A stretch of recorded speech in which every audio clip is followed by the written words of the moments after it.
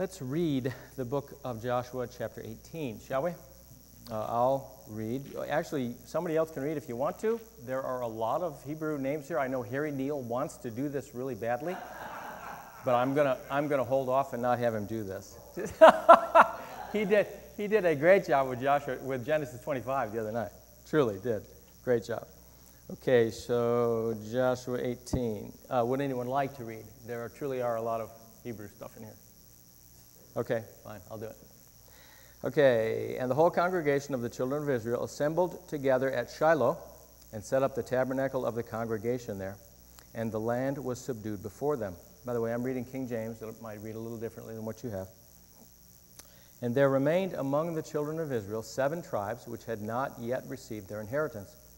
And Joshua said unto the children of Israel, How long are ye slack to go to possess the land which the Lord God of your fathers hath given you? Give out from among you 3 men for each tribe, and I will send them, and they shall rise and go through the land and describe it according to the inheritance of them, and they shall come again to me. And they shall divide it into 7 parts. Judah shall abide in their coast on the south, and the house of Joseph shall abide in their coasts on the north. Ye shall therefore describe the land into 7 parts, and bring the description hither to me, that I may cast lots for you here before the Lord our God. But the Levites have no part among you, for the priesthood of the Lord is their inheritance. And Gad and Reuben and the half-tribe of Manasseh have received their inheritance beyond Jordan on the east, which Moses the servant of the Lord gave them. And the men arose and went away, and Joshua charged them that went to describe the land, saying, Go and walk through the land, and describe it, and come again to me, that I may here cast lots for you before the Lord in Shiloh. And the men went and passed through the land, and described it by cities into 7 parts in a book, and came again to Joshua to the host at Shiloh. And Joshua cast lots for them in Shiloh before the Lord. And there Joshua divided the land unto the children of Israel, according to their divisions. And the lot of the tribe of the children of Benjamin came up according to their families. And the coast of their lot came forth between the children of Judah and the children of Joseph. And their border on the north side was from Jordan, and the border went up to the side of Jericho on the north side, and went up through the mountains westward. And the goings out thereof were at the wilderness of Bethaven. And the border went over from thence toward Luz, to the side of Luz, which is Bethel, southward. And the border descended to Ataroth Adar, near the hill that lieth on the south side of the nether Beth-horon. And the border was drawn thence, and compassed the corner of the sea southward, from the hill that lieth before Beth-horon southward. And the goings out thereof were at Kirjath-baal, which is Kirjath-jearim, a city of the children of Judah. This was the west quarter. And the south quarter was from the end of Kirjath-jearim, and the border went out on the west, and went out to the well of waters of Nephtoah. And the border came down to the end of the mountain that lieth before the valley, the valley of the son of Hinnom, and which is in the valley of the giants on the north, and descended to the valley of Hinnom, to the side of Jebusi on the south, and descended to Enrogel. And was drawn from the north, and went forth to En-shemesh, and went forth toward Geliloth, which is over against the going up of Adumim, and descended to the stone of Bohan, the son of Reuben, and passed along toward the side over against Arabah northward, and went down unto Arabah. And the border passed along to the side of Beth-hoglah northward, and the outgoings of the border were at the north bay of the Salt Sea, at the south end of Jordan. This was the south coast. And Jordan was the border of it on the east side. This was the inheritance of the children of Benjamin, by the coasts thereof round about, according to their families. Now the cities of the tribe of the children of Benjamin, according to their families, were Jericho, and Beth-hoglah, and the valley of Keziz, and Beth-arabah, and Zemaraim, and Bethel, and Avim, and Para, and Ophrah, and Shephar Hammoni, and Ophni, and Gaba, 12 cities with their villages. Gibeon, and Ramah, and Beeroth, and Mizpeh, and Shephirah, and Moza, and Rechem, and Urpeel, and Terolah, and Zelah, and Eleph, and Jebusi, which is Jerusalem, Gibeath, and Kirjath, 14 cities with their villages. This is the inheritance of the children of Benjamin according to their families. So we're going to start back at the beginning here, look at a couple of things. First of all, I think there's a tendency when we read God's Word to kind of disregard sections like, this is the inheritance of the tribe of Benjamin, or disregard the genealogies. Just sort of kind of pass over those. I'll read 1 Chronicles some other time. There's 11 chapters of genealogies.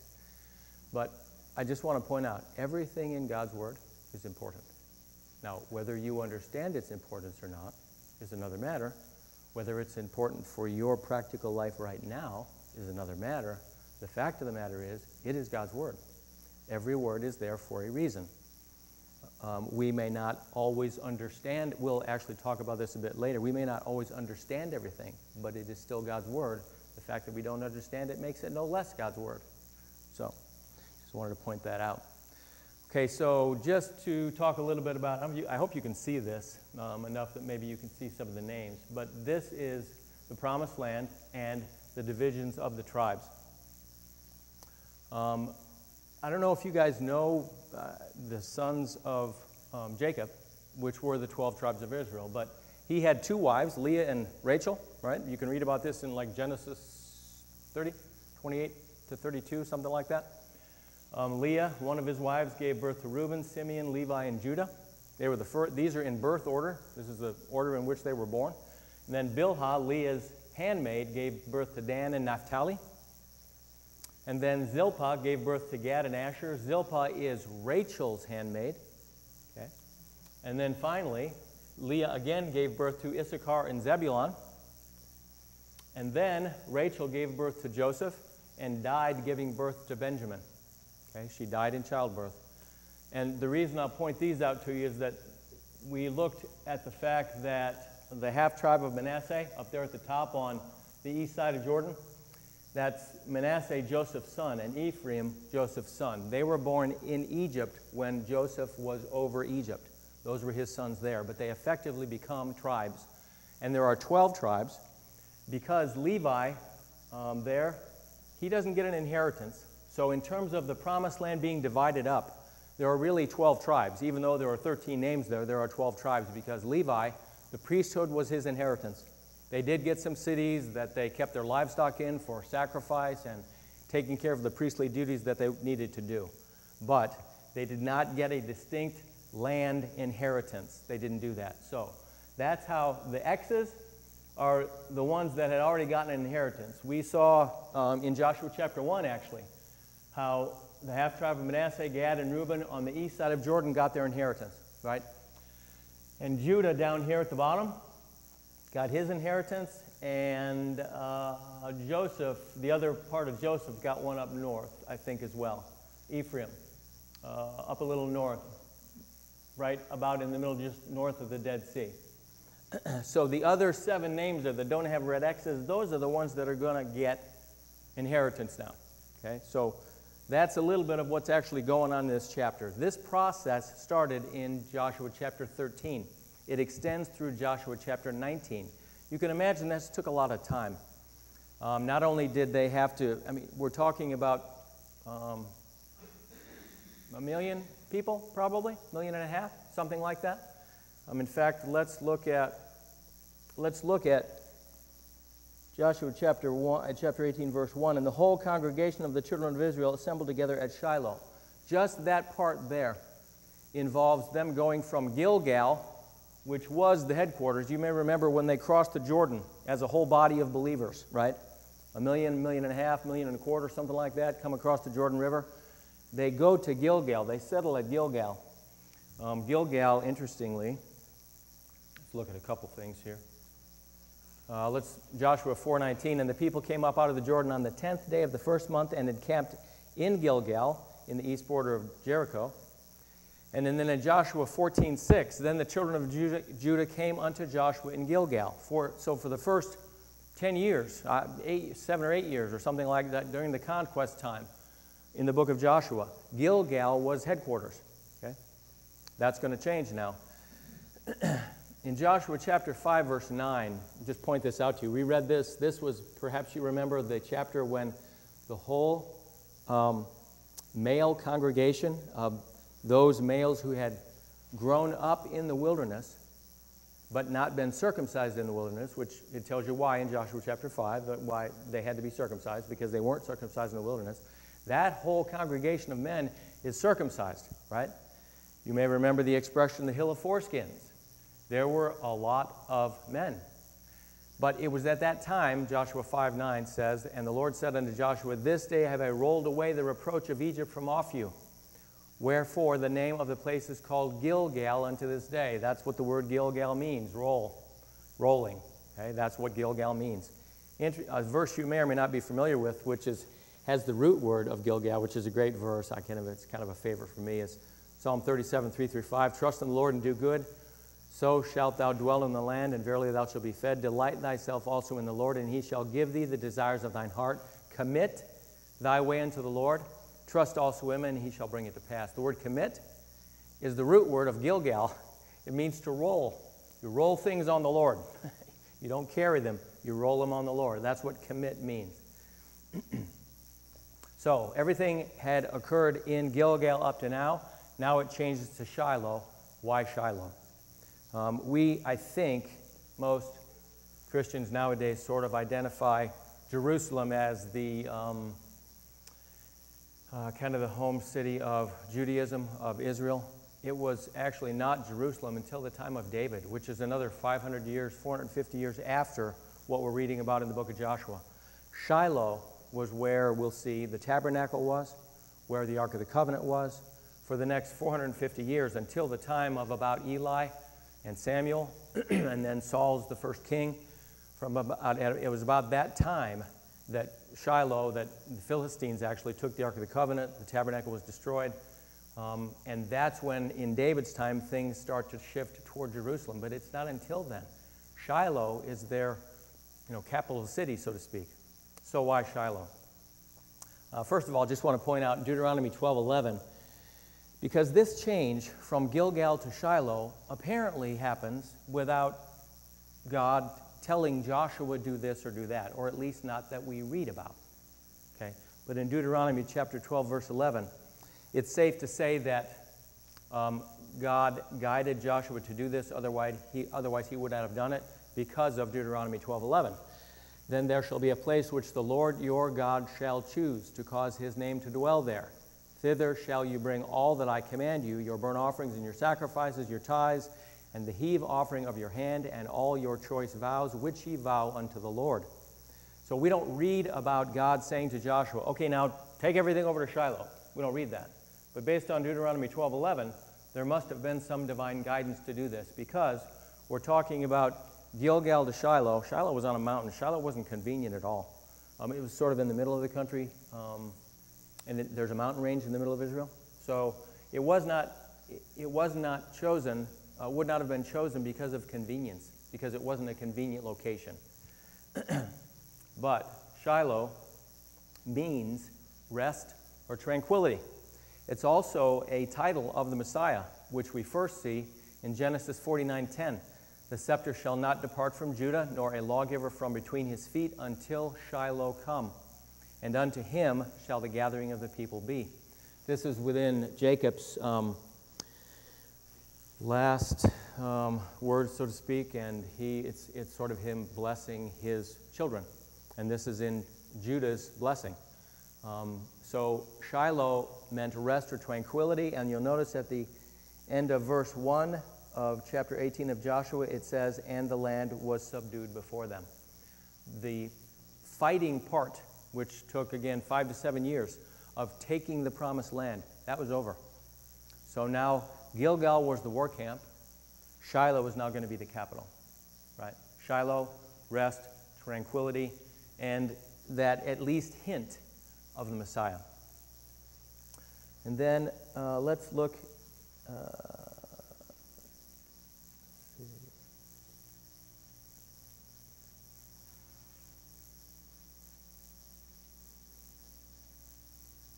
The fact that he set up the tabernacle is the next thing we're going to look at, because it's the first thing he did. Now, the tabernacle, which we'll read a little bit about, very little, not a lot.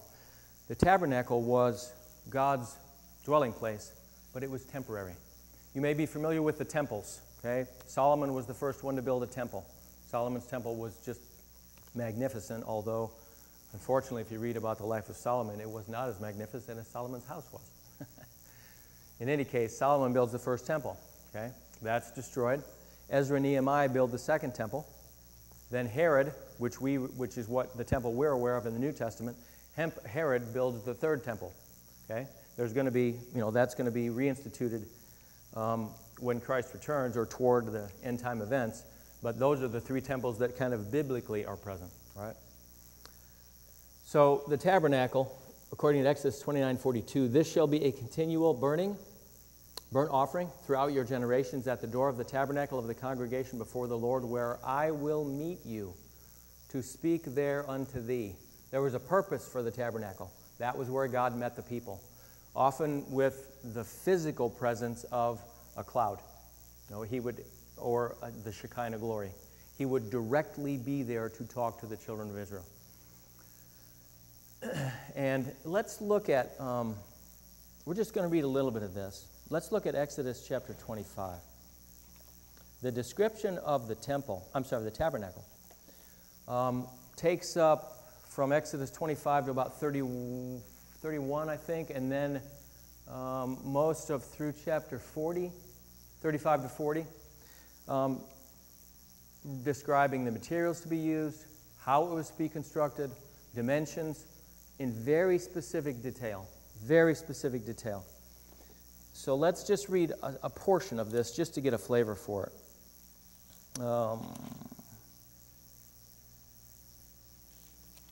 And I'm going to ask somebody else to read this because the King James can kind of put you off because it uses King James English. So would someone be willing to read a little bit in a newer translation? Let's read, that's fine. Let's read chapter 25, verse 10 through maybe about 22. Verse 10 through 22 of chapter 25. And they shall make an ark of acacia wood, 2.5 cubits shall be its length, 1.5 cubits its width, and 1.5 cubits its height. And you shall overlay it with pure gold, inside and out you shall overlay it, and shall make on it a molding of gold all around. You shall cast 4 rings of gold for it, and put them in its 4 corners. 2 rings shall be on one side, and 2 rings on the other side. And you shall make poles of acacia wood, and overlay them with gold. You shall put the poles into the rings on the sides of the ark, that the ark may be carried by them. The poles shall be in the rings of the ark, they shall not be taken from it. And you shall put into the ark the testimony which I will give you. You shall make a mercy seat of pure gold, 2.5 cubits shall be its length, and 1.5 cubits its width. And you shall make 2 cherubim of gold, of hammered work you shall make them at the 2 ends of the mercy seat. Make 1 cherub at one end, and the other cherub at the other end. You shall make the cherubim at the 2 ends of it of one piece with the mercy seat. And the cherubim shall stretch out their wings above, covering the mercy seat with their wings, and they shall face one another. The faces of the cherubim shall be toward the mercy seat. You shall put the mercy seat on top of the ark, and in the ark you shall put the testimony that I will give you.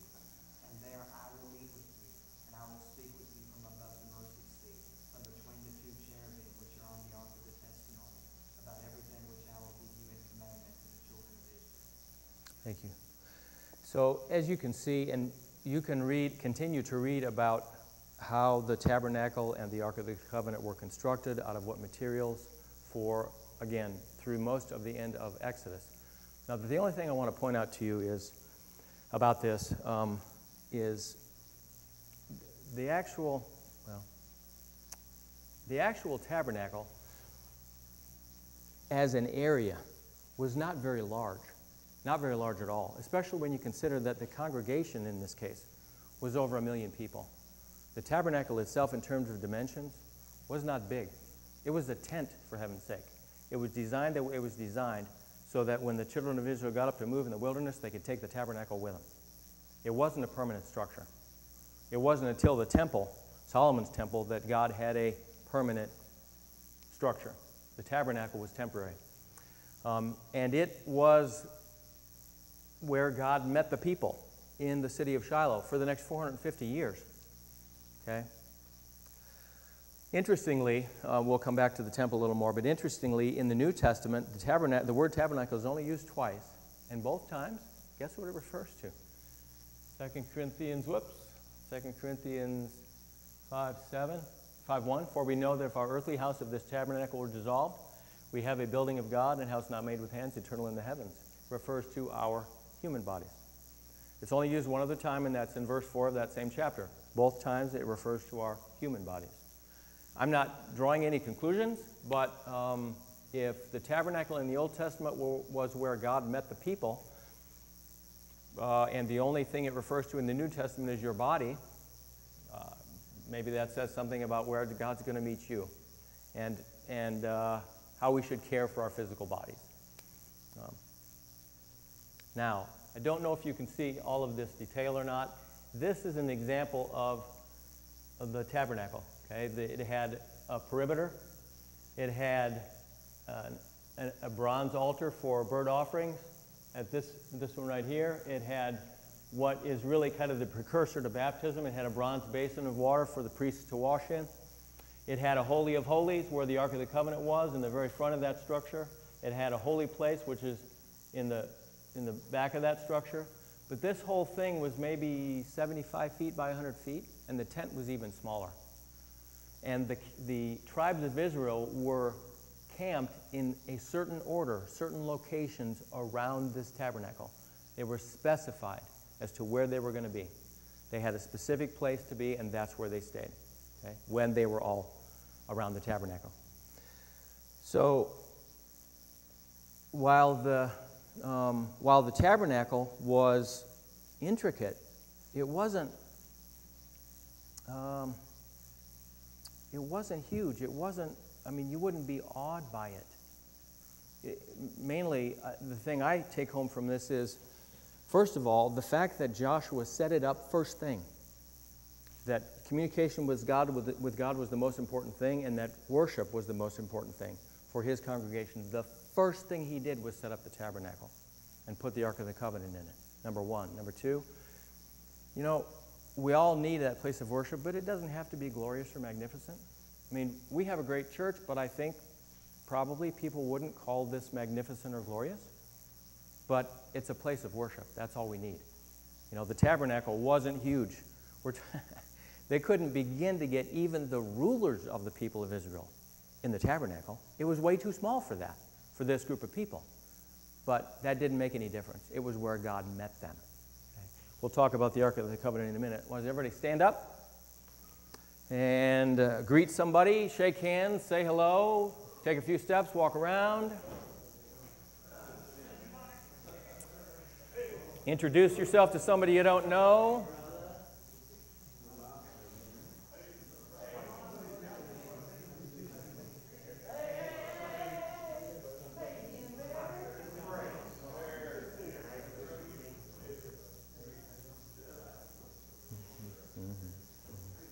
You can leave it open as far as I'm concerned. It's up to you, whatever you want to do.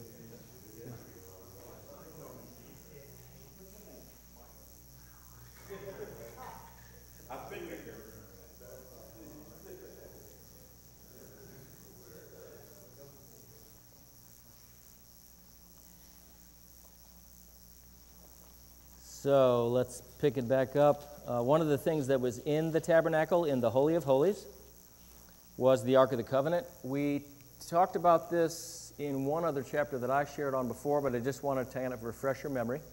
The Ark of the Covenant, that's a representation of it. As we read about in Exodus 25, it was made of acacia wood. It was overlaid with gold. Some parts of it were pure beaten gold, but all of it was overlaid with gold.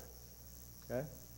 Oh, the other thing I wanted to mention about the tabernacle, I don't know, for those of you who are in the building trades, I guess maybe it applies a little more.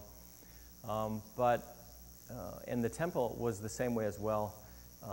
There's a record regarding the building of the temple that talks about God inspiring the workers, the people who worked intricately in wood and stone and so forth on the temple. And if we do something workmanship-wise for God, he should be proud of it. we should be able to put our name on it, and he'd say, no, that's a good job. Like the tabernacle or like the temple was, because God has very specific instructions sometimes and cares about the details clearly, or he wouldn't take the time to enunciate everything in 10 chapters in Exodus about how to build a tabernacle. He'd just say, make me a tent, put some poles up, we're good. But he didn't do that. He said specifically what had to be done, specifically what it was supposed to be made of, specifically how it was supposed to be made. The other thing I wanted to mention, just an offhand thing. God can, in your life, give you very specific revelation. He can tell you very specifically what you should do, because he does that all through his word. What we just read, specific instructions. Make it out of this wood, make it with gold, do this, do this, do this, do this. He can do that, and will do that if necessary. But please remember, 99% of the time, the instruction you need is the written word. You don't need to look further than that 99% of the time. So I just encourage you. The written word and the revelation of the written word is by far the more important than looking for signs or looking for additional revelation. I'm not saying God doesn't give it. I'm only saying the written word should be our priority. When the written word is our priority, God can go beyond that. If the written word is not our priority, God's not likely to go beyond that. Okay, so Exodus 25, 10, 11, they shall make an ark of acacia wood. We just read this, so we're not going to read it again.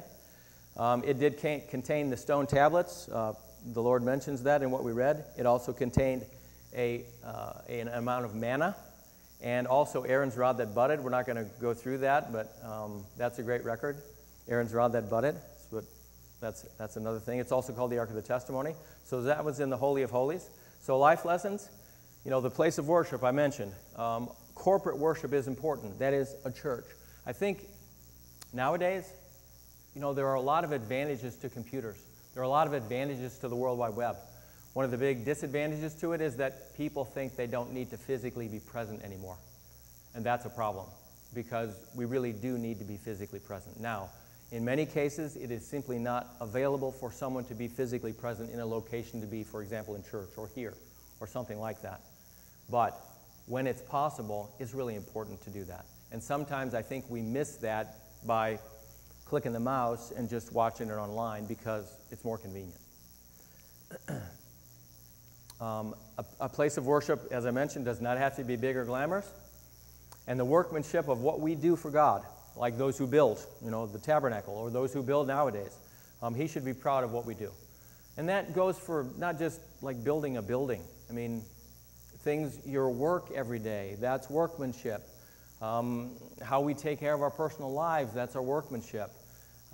The Lord should be able to be proud of what we do.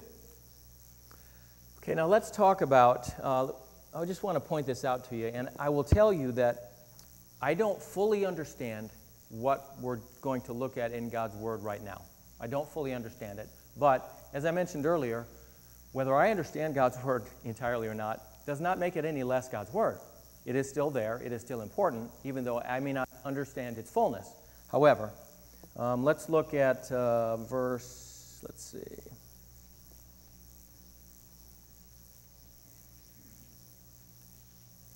6 of Joshua 18. You shall therefore describe the land into 7 parts and bring the description hither to me, that I may cast lots for you here before the Lord our God. So let's talk about casting lots, because that's how this land was divided up. Okay? So in Joshua 18:10, and Joshua cast lots for them in Shiloh before the Lord, and there Joshua divided the land unto the children of Israel according to their divisions. Right? We read in Numbers 26, this is well before anything in the Promised Land had happened. Numbers 26:55, notwithstanding the land shall be divided by lot. According to the names of the tribes of their fathers they shall inherit. Okay? So it was supposed to be by lot.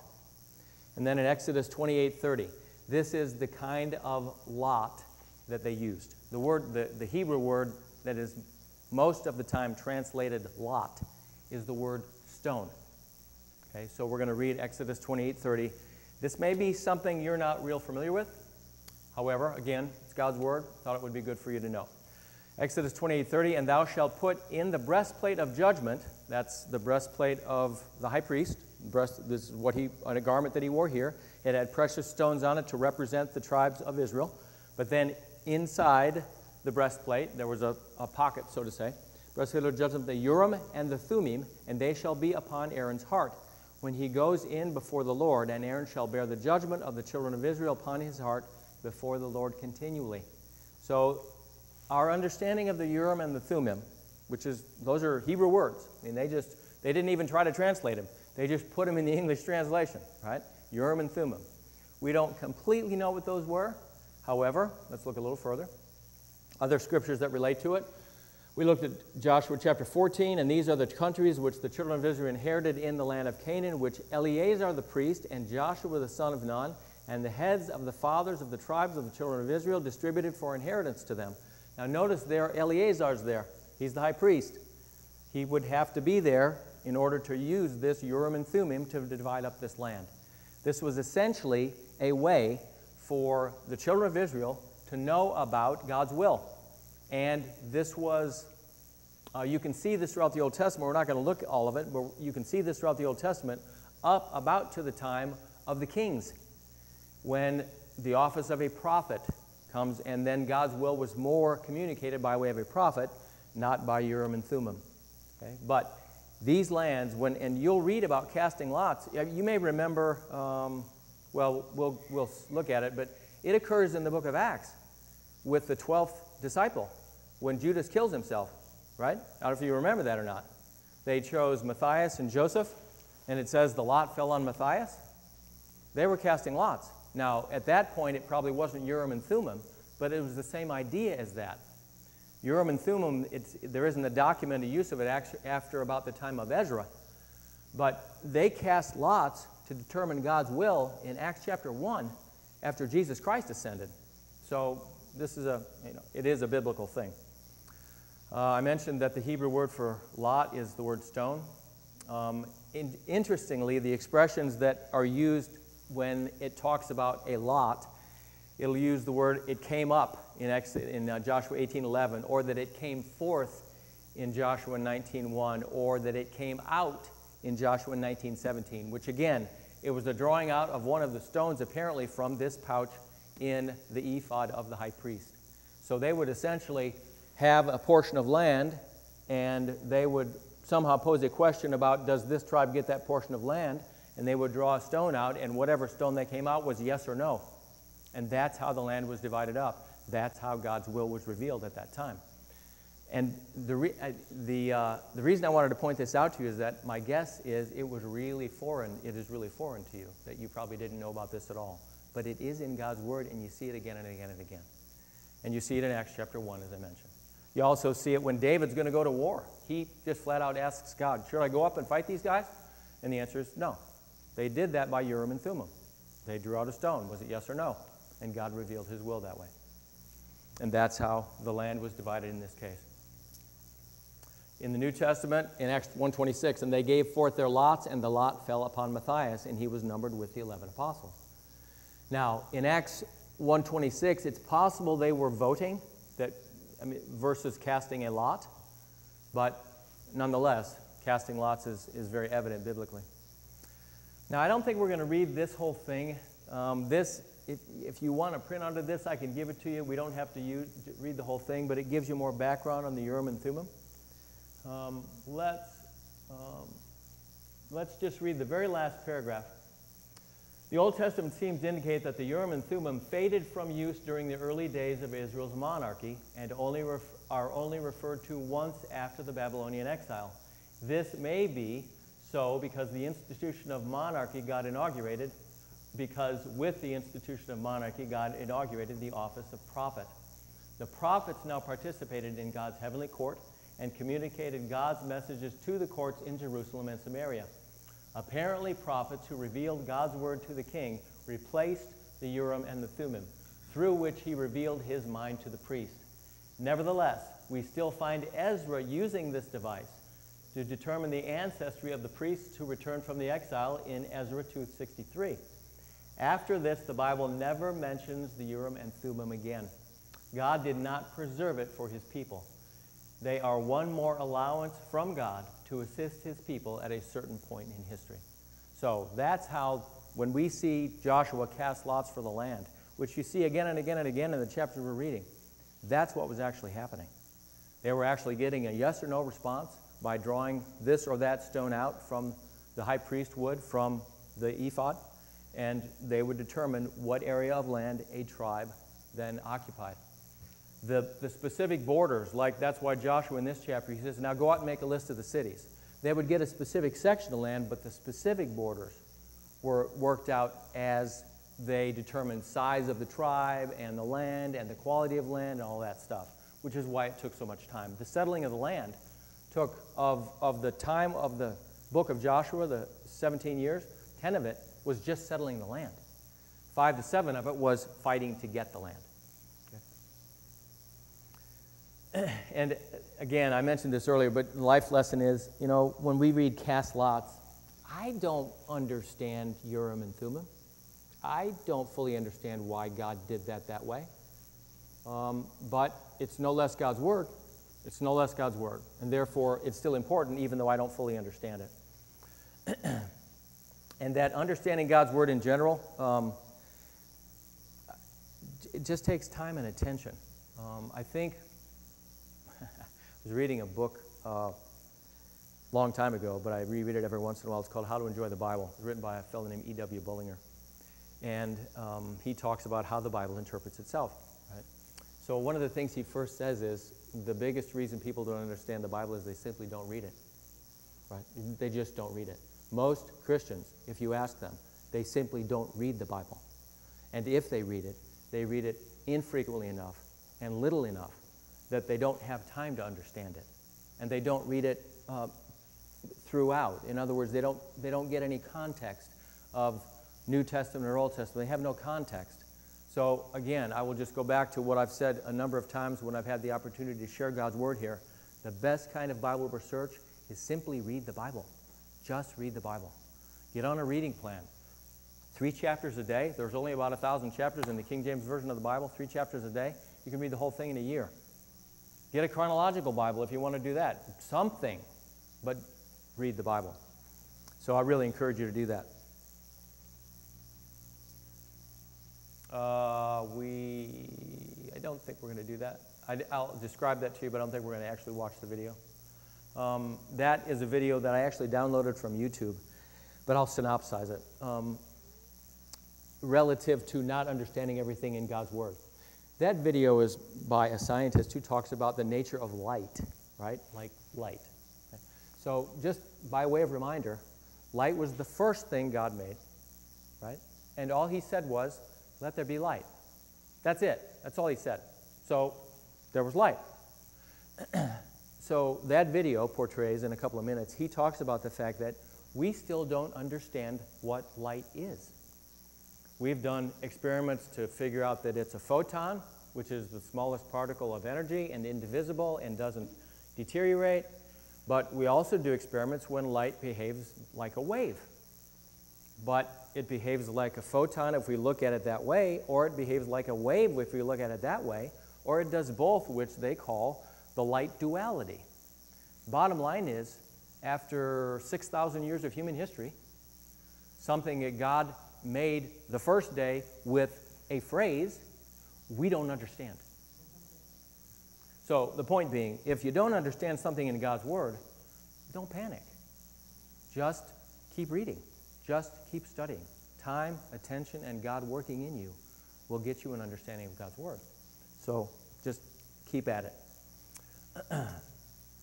And then I wanted to mention a couple of things about being, what Joshua says in verse 3 of chapter 18. And Joshua said unto the children of Israel, how long are you slack to go to possess the land which the Lord God of your fathers hath given you? Now, clearly, based on that verse, there was some resistance to actually taking possession of the promised land. Otherwise, he wouldn't have said that. You got to remember, this whole generation grew up as nomads. I mean, they hadn't had a settled place. They grew up in the wilderness. They were going from place to place to place to place to place. They go to the promised land. They're fighting for 5 to 7 years to conquer the whole land.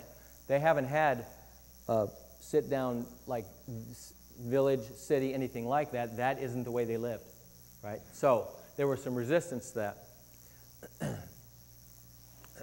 And the thing that I thought about relative to the New Testament is the same way that many times we do things with our knowledge of Christ. I thought of the Galatians when Paul says, "Oh, foolish Galatians, who has bewitched you? You have freedom in Christ. You know He's your Savior. You know He's freed you from the law and freed you from sin. And yet you're willing to go back to the other stuff. You're willing to go back to what you did before and sort of freshly crucify Christ." And a great analogy in 2 Peter 2:22, but it has happened unto them according to the true proverb, the dog is turned to his own vomit again, and the sow that was washed to her wallowing in the mire. I mean, the children of Israel in this case, after they fight tooth and nail for the promised land, they're not willing to actually take possession. And how many times has that happened to us with respect to the rights we have in Christ, and yet we go back to the old ways? I mean, we go back to doing what we did before, maybe with the same people we did it before with. It's like a dog, you've probably seen it, I have in my lifetime, like a dog going back and eating his own vomit after he vomited up. It's the same thing. It's the same thing. Humans do this, Christians do this all the time when they come to a realization of Christ and then turn back to what they did before. They don't renew their minds. They don't are not transformed. That quote from 2 Peter is from Proverbs 26:11. As a dog returns to his vomit, so a fool returns to his folly. Again, so often that's what Christians do, like what the children of Israel did in the book of Joshua. Let's read these verses again. We looked at these when I think I taught Joshua 12, but I want to actually read these because the slackness that Joshua talks about in chapter 18, verse 3, it's not only evident there, it's evident in the fact that the children of Israel did not drive out the people, the Canaanites, like they were supposed to. And let's look at these. We'll just look them up individually. Get them all here. Mike, could you look up Joshua 13:13? Danny, could you look up Joshua 15:63? Eddie, can you read? Eddie, can you see to read well enough? Look up Joshua 16:10. Jeff, would you look up Joshua 17:12 and 13? Somebody want to look up Joshua 23:12 and 13? I don't know, whoever. Okay, Harry Neal. And then actually somebody can look up Psalm 106:34. So let's go from the start. Whoever had Joshua 13:13, Mike?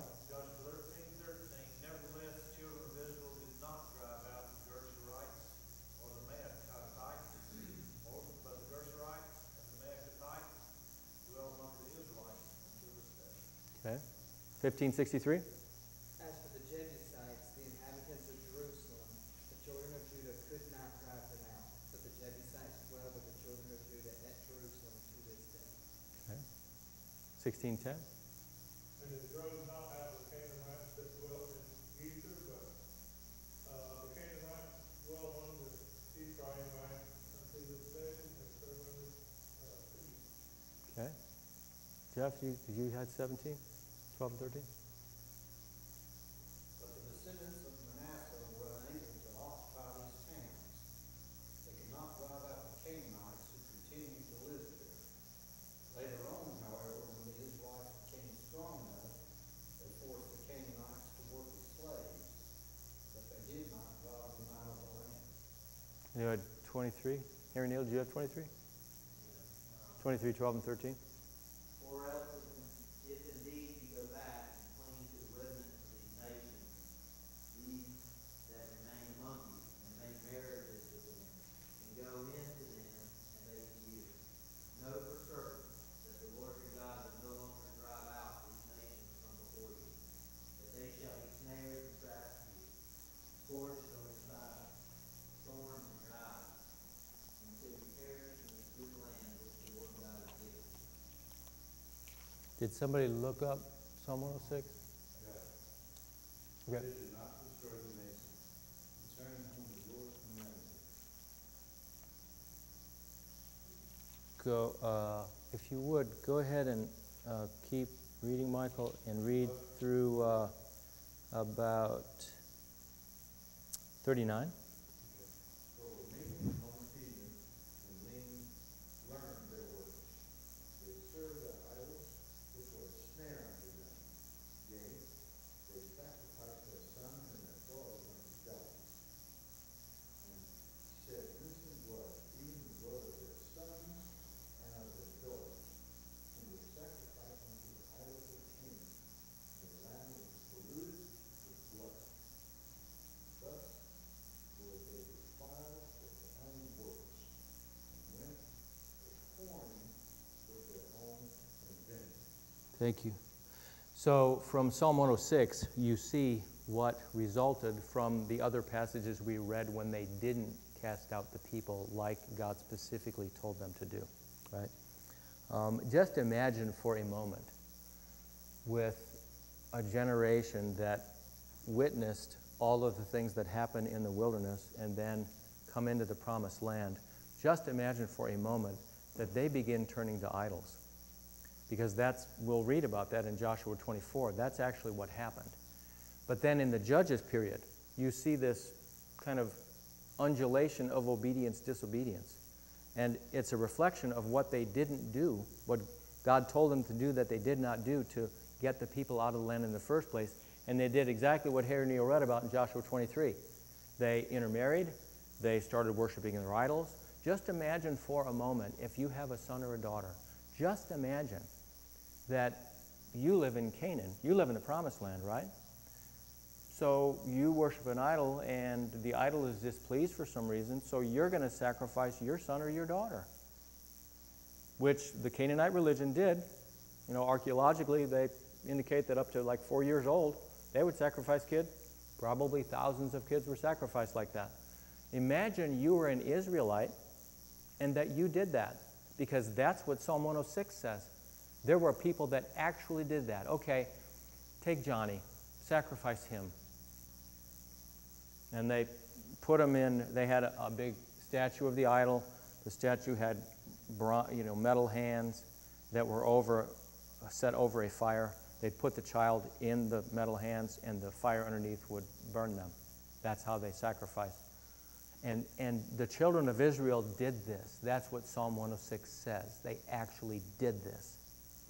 So that is what resulted from all those scriptures we read about. They didn't cast this one out. They didn't cast that one out. They didn't cast this one out. And they became thorns in their sides. And and we read about that in the Old Testament, in the book of Judges. So, life lessons. You know, we do the same thing in principle. If, as Christians, when we turn to Christ, you know, we have the light of Christ in our lives. If we then turn back to old ways, like we read about in the book of Galatians, we're doing the very same thing as the children of Israel did in the book of Joshua when they didn't do what God told them to do, and it comes back to bite them. Big time. And you're not, with Psalm 106, you're not talking about just an isolated disobedience that, you know, by the end of the day it's okay. We're talking about generational disobedience. We're talking about disobedience that not only did it not result in godliness being passed on to the next generation, but it resulted in idolatry being passed on to the next generation, right? I mean, when you think about, as fathers, husbands, the family subunit, whether it's just husband and wife or husband, wife, and kids, the family subunit is the spiritual subunit for the transmission of faith from one generation to the next. It is the laboratory. It is where husband and wife learn godliness, where kids learn godliness from husband and wife, right? That's where it happens. If Christianity doesn't go on to the next generation, probably the culprit is the family, because the family is what does that. It's not, you know, Christianity is not passed on to the generation by megachurches. I'm telling you, that doesn't happen. It's by families. Family is the basic subunit of spiritual regeneration. Okay? That's exactly what the children of Israel did not do. They not only didn't pass on godliness, they passed on idolatry. They killed little Johnny. They killed little Annie. They sacrificed them to idols. So, but we do the same thing. I mean, we look at them and say, how can they possibly do that? But we do the same thing if we turn to Christ and then go back to the old ways again. They just become pricks in our eyes and thorns in our sides. Just exactly like Joshua 23 talks about. It's exactly what happens.